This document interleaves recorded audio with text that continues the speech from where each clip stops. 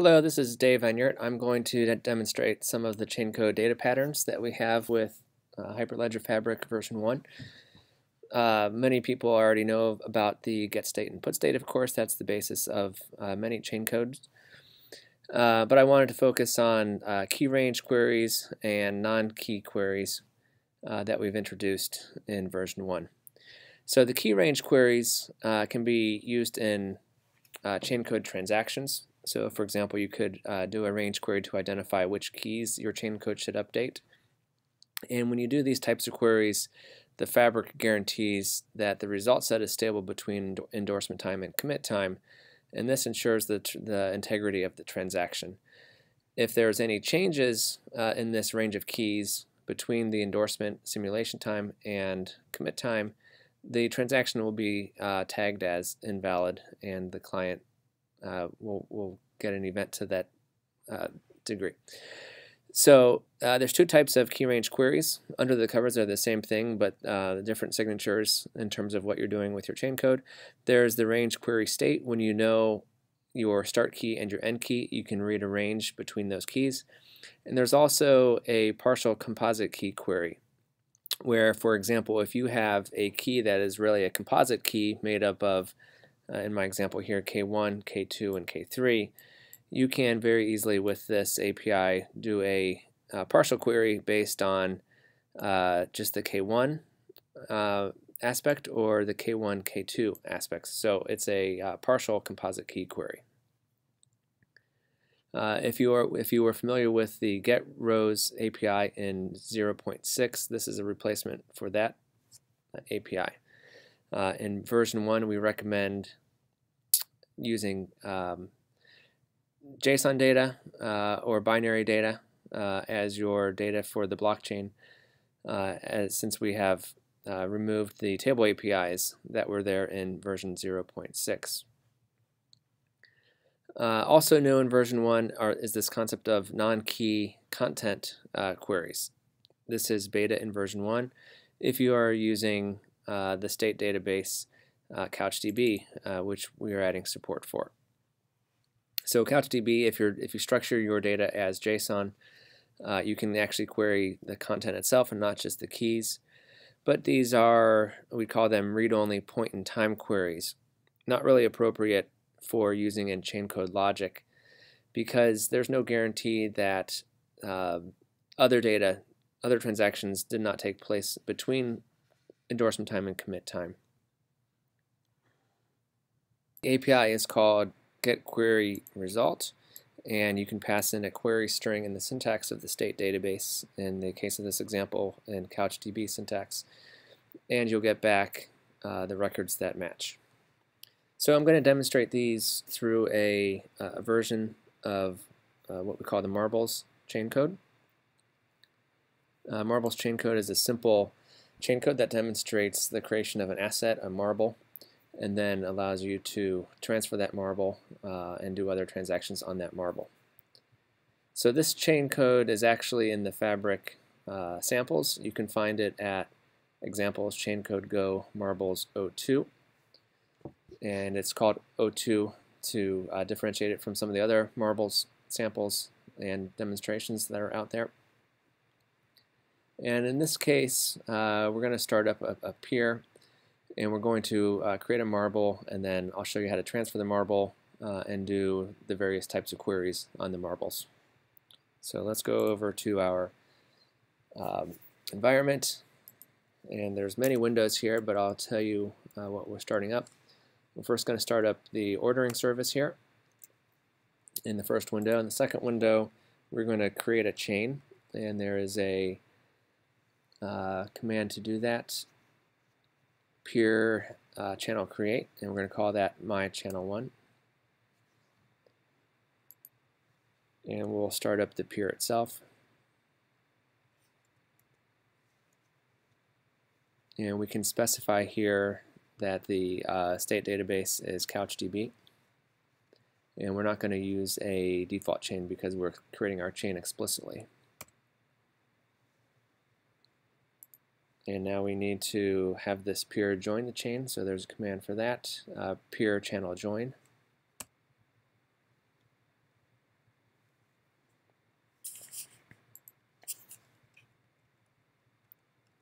Okay, and then we need to deploy our chain code. So we are calling the pure chain code deploy on my chain 1. We'll call this, we'll give it the name marbles, and here's the marbles example location, marbles 02, and it'll call the init function on the chain code. Chain code has been deployed. Now let me go over to the chain code, and at the top of the chain code there are some commented out commands to invoke the chain code. We're going to create a couple marbles with the Init Marble function, and then we'll transfer the marble and then query on it. So the Init Marble, I'll show you that part. It is right here, and what it does is it takes the marble data that we passed in,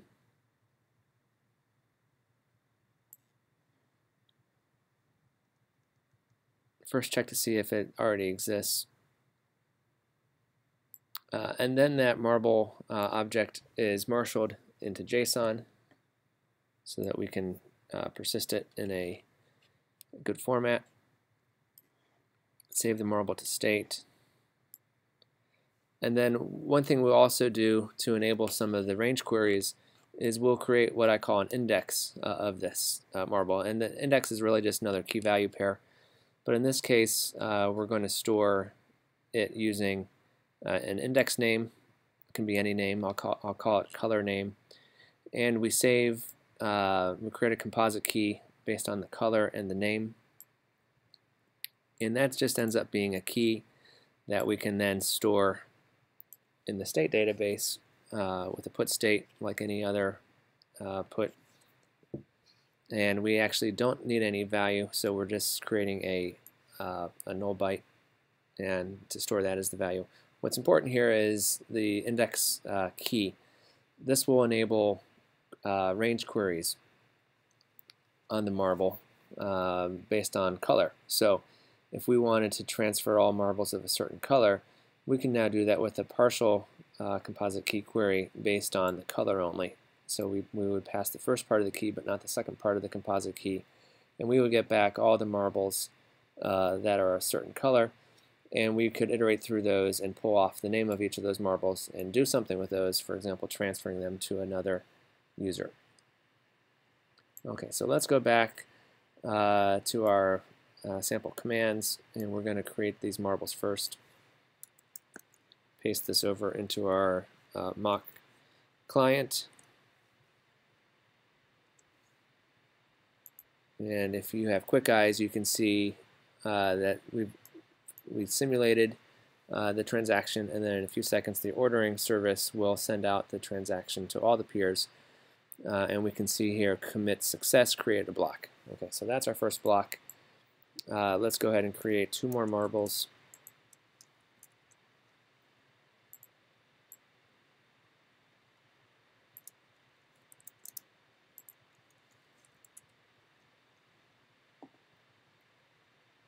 And we'll give that a few seconds.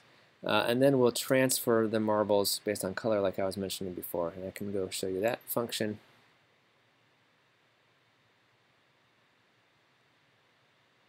And there are good comments in this marbles example that will explain what a partial composite key query is.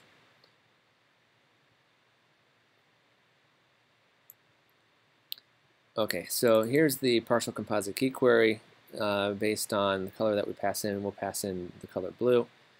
And it will return a result set including all the blue marbles that were indexed.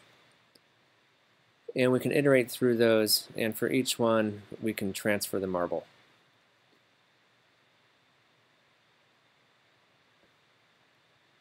There's the call to the transfer marble within the iterator. So let's go ahead and do that. We're going to transfer all these blue marbles from Tom to Jerry.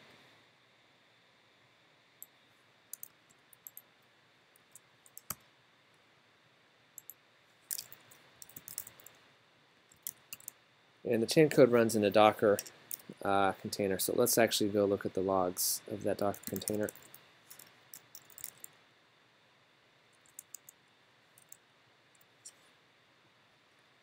And we see in the logs that we've called transfer based on color, passing in Blue and Jerry.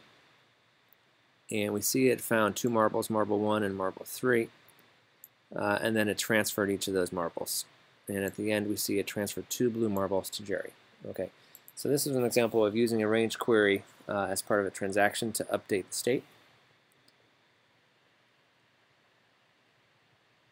And next I'll show you some of the non-key based queries, the content queries or rich queries as we sometimes call them.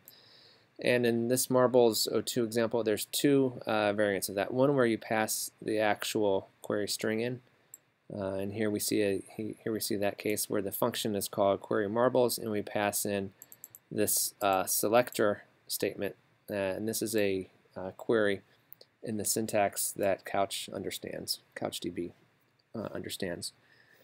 And then there's another one called query marbles by owner.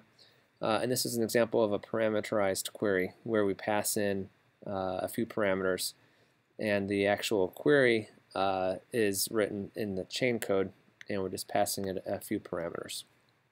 So depending on your needs, you might want to leverage one or both of these types. So let's do the query marbles by owner.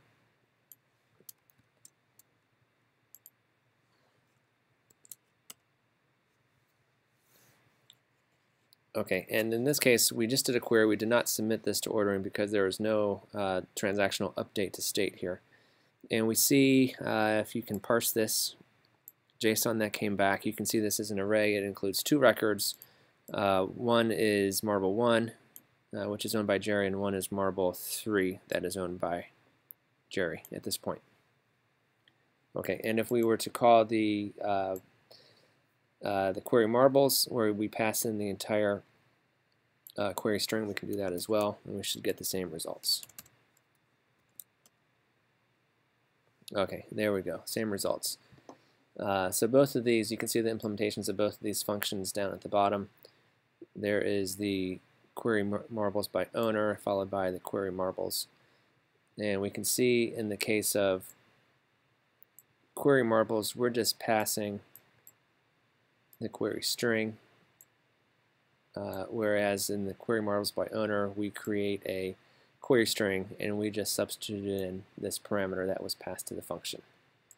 Both of these end up calling get query result for query string, where we can see the actual chain code API get query result. Okay, let me go back to the introduction slide to recap. We did the key range queries, specifically the partial composite key query to query on a subset of the composite key. And we also did the non-key queries based on data content. So the single key operations as well as the key range operations or the key range queries, those work on the default embedded LevelDB state database.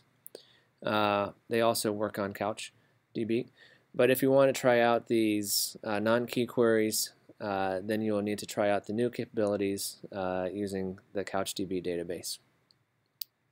Okay, that's it for this time around.